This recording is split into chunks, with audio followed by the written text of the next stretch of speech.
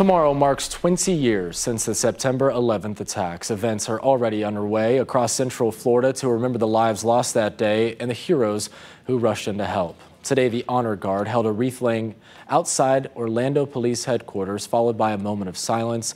Congresswoman Val Demings was there for that. And prior to that, students, staff, and teachers held its annual 9/11 Memorial Tribute outside Dr. Phillips High School. News 6's Ezzy Castro takes us inside the ceremony. You can see hundreds of flags right here in front of Dr. Phillips High School. Today, students wanted to honor the heroes and those who died on September 11th.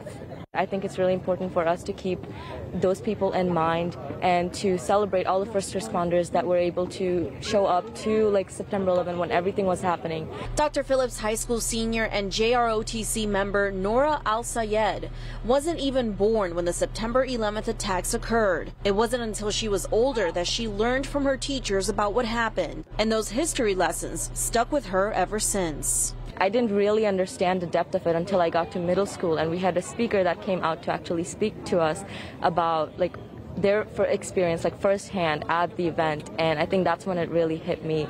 Tomorrow will mark 20 years since America was attacked by terrorism. To remember that event showed us how strong America is and how we all came together. Nearly 3,000 people were killed, among them firefighters, police officers, heroes. Our sense of being invulnerable was shattered when 2 aircraft crashed into the World Trade Centers in New York.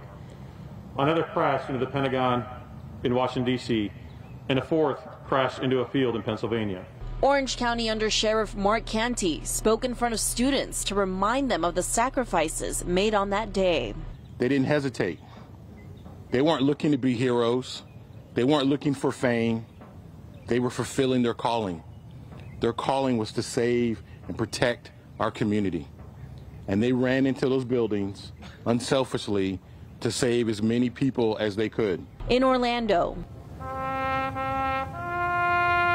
Ezzy Castro, getting results, News 6.